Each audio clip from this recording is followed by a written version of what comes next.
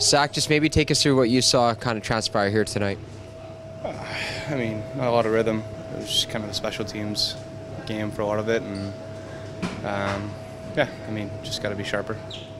Your head coach talked about the pace of play. He wants that to kind of increase a little bit. It looked like the Canucks were kind of dictating the pace in a lot of areas of the ice. How can you guys collectively as a team increase that set pace?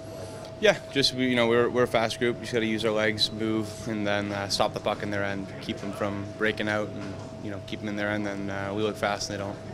You came into tonight taking 30 minor penalties in 6 games, and then 8 more tonight. How much of a concern is that discipline aspect as you guys kind of inch closer to the regular season opener? It's kind of weird. Preseason's weird like that. The call is kind of, everybody's trying to figure out the calls. A couple weird ones. I didn't even see the one, that I got. I didn't see the guy kind of instant on contact. A couple of those, but yeah, I mean, it'll clean up. It'll get a lot less sloppy when the regular season comes around.